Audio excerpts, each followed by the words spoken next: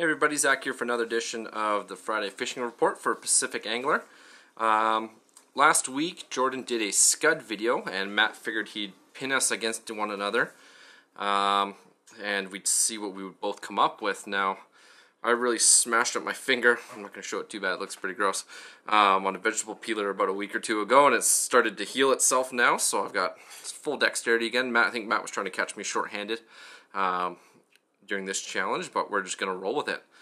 So in the hook, or in the vise I should say, I have a size 10 scud hook here, and the bead on there is a glass bead, and this is a medium orange one. Just to give you an idea, you can get these at any craft store. We carry them at the shop as well. You can use a non-glass bead as well, or you can use dubbing for this pregnant egg sacky kind of spot. So Jordan did a regular scud. I'm going to do a pregnant scud, if you will. Similar pattern, slightly different. Kind of an easy one. So for my thread, I've just got some olive UTC 70. I'll try to keep that gross finger out of frame for you guys. And I'm just going to dress the hook here. And just kind of come back up.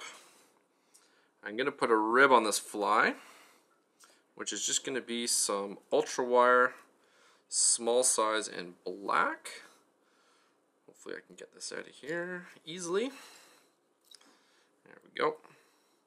So a couple inches will get me a couple flies, to say the least. Just break that off just so you can see it.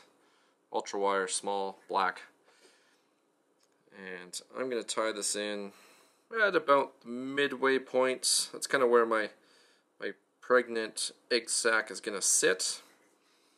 I'm just going to tie that in along my side of the fly, like so. Down the bend a bit. There we go. Kind of seat that there. Now I'm going to use an olive dubbing for the body of this fly. You can use whatever you want. I happen to have ice dub and olive on hand. So I'm just going to grab some here. And I'm going to dub a nice body.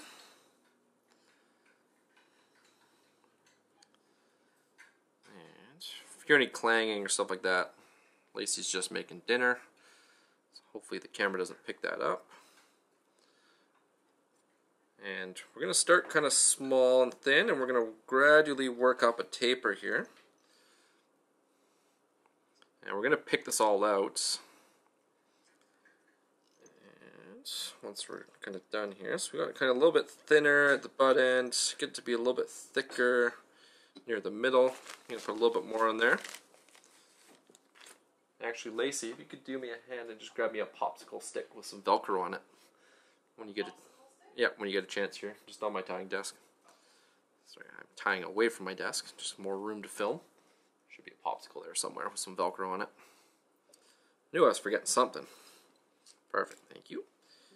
So as you can see, we got kind of a small little taper going on here. It's a little bit thinner at the back, works its way up to be a bit thicker, to about the halfway point. I'm going to slide that bead over. I'm going to tuck my thread over in front, over the top, take a few wraps. Like so. And then I'm going to come in here and do a reverse taper of dubbing, so thicker at the bead, and work my way thinner towards the head as we go here. Trying to keep that gross finger of mine out of the way. You can do this in a dubbing loop too, but what I find when you do a dubbing loop, it traps a lot of the dubbing. So dubbing it onto the thread by twisting it is going to make the picking out of this fly a little bit easier. I think just kind of finish off that taper, kind of like so. That'll do.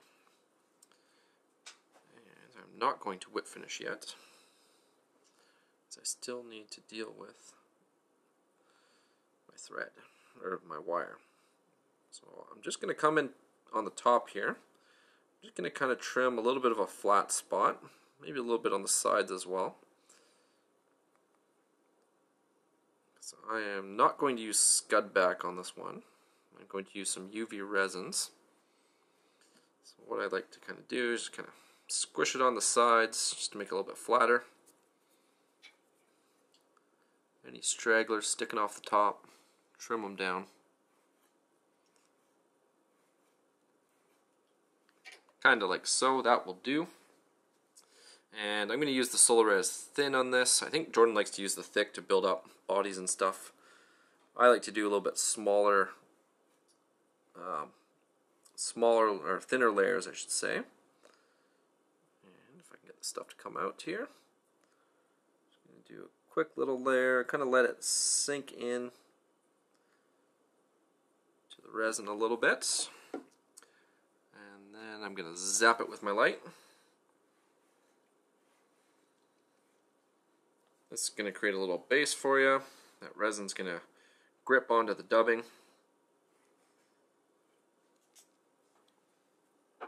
Perfect. I'm going to put another thin layer on here to kind of even stuff out a little bit.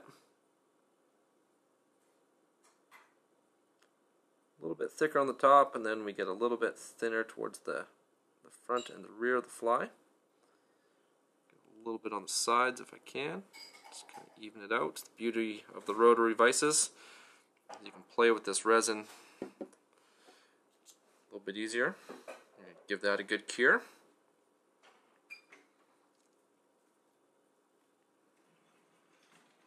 I'm not going right to my thread wraps because I still need to build a head on this fly as well. And you're noticing I'm building up a bit of a bump here. Now this creates kind of a really cool look of the fly. So I think that's fairly clear. Love that Solares, dries tack free. I'm going to take just one full wrap at the back, and then I'm going to start to rib my fly here. So this look is kind of cool, as it will, I don't know if I want to, yeah, I'll kind of cross over the bead there, as this rib is going to actually be elevated through the fly once I put my final layer of resin on it. Try to catch that segment where I want. Now we get, take your time when you're doing this. You want every wrap to seat nicely.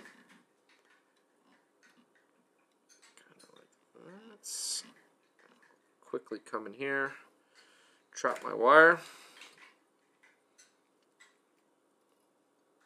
couple wraps. I'm not going to use my scissor for my wire, it destroys them, so I just wiggle and break that off. I'm going to come right into a whip finish.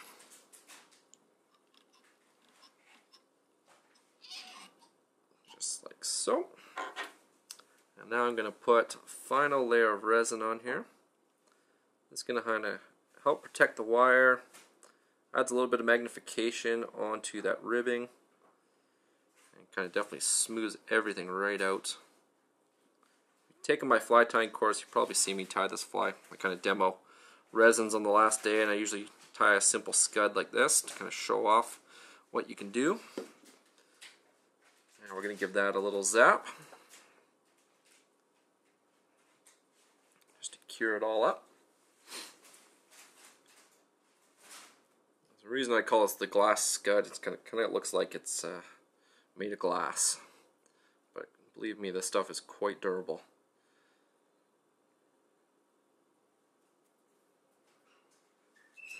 Let that sit for a second. I'm just going to touch it, just make sure. Yep, that's fully cured. Looks pretty cool. Hopefully that effect's coming up on camera for you. Then I'm going to take my Velcro brush here. Try to pick out some of that dubbing just for the legs. Really get in there. That's basically what I want. And I'll kind of pull them down. And I'll just kind of trim them roughly to where the hook point is. A little bit more in the front if I can. Got a little bit there. That's good enough for me.